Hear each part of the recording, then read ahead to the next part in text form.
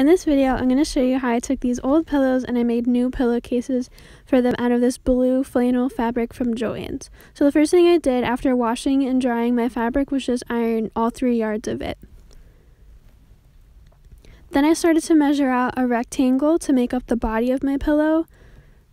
At first I used a soft measuring tape, but I quickly realized a straight edge was a lot better. I just used this construction ruler because it's what I had, but if you have one of those clear sewing rulers, I would recommend using that. I just don't have one. So I plotted my rectangle. It was 37¼ inches by 40 inches, and then I cut it out.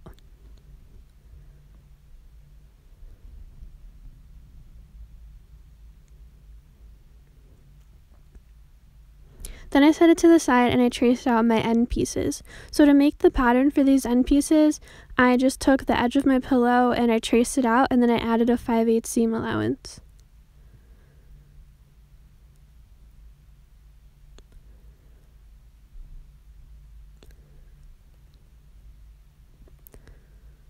After cutting out my first piece, I flipped my pattern over to make sure that I had my end pieces oriented right for the construction of the pillow.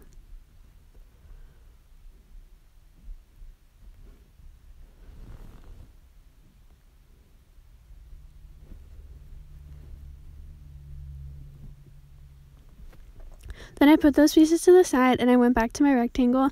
This part might be a little tricky if you've never hemmed anything before. Basically, you take your raw edge and turn it over and then turn that over again so you have a nice clean edge. So what I'm doing here is just measuring out the length for me to fold it over. So my first line was 5/8 and then my second line was 5/8.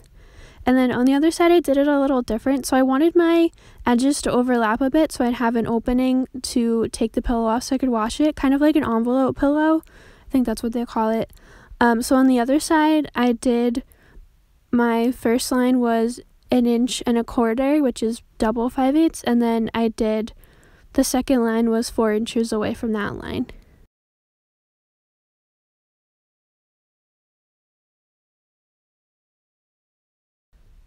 So after marking out my edges, I took them to the iron to make sure I had a nice crisp edge. And then this is where I measured out that 4 inches. Originally I was going to add like a button to these to keep it closed, but in the end I decided it didn't really need it.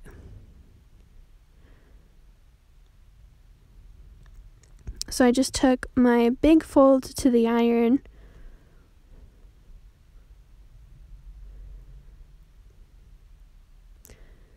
and then I pinned down both edges after ironing them flat. So you'll see on this bigger edge that I pinned my pins perpendicular, which makes it a little easier to pull them out as I go through the machine.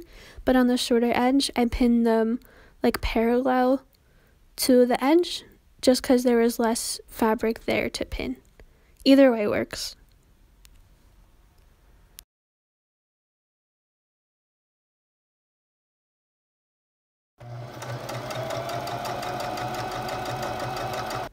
So then I took my fabric to the machine and I just sewed those edges that I pinned. I made sure to cut my loose threads as I went. And then here I was just joining up the edges so that I could have like a closed loop. I didn't work from like a factory pattern for this. I was kind of making it up as I went. So this kind of worked for me. It wasn't the best, but basically I lined up the stitch lines right sides together, and then I sewed that little inch on both sides. So here I'm just sewing down both of those sides and trimming my threads in between.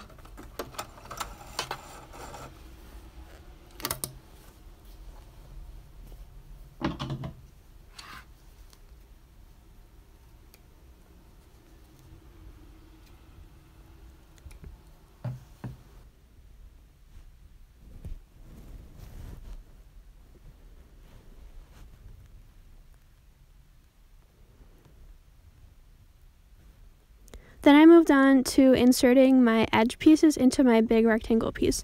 So I started by marking out a 5/8 seam allowance around my triangle so that I had nowhere to pin it. and then I pinned it into like the body of the rectangle with the short flat edge at the bottom so that my opening flap would be tucked underneath.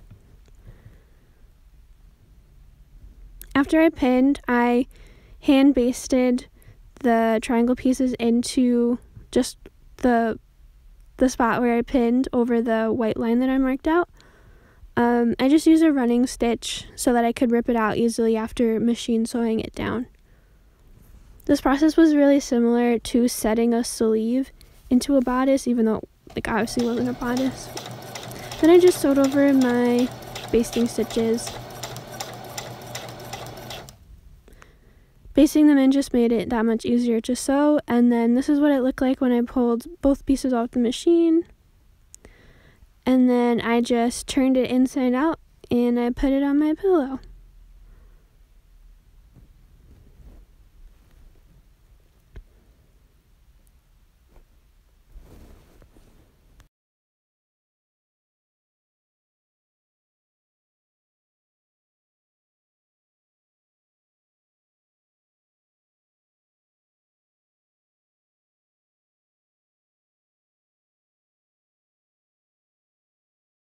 And that's how the pillow came out. So this is what it looked like when it was done.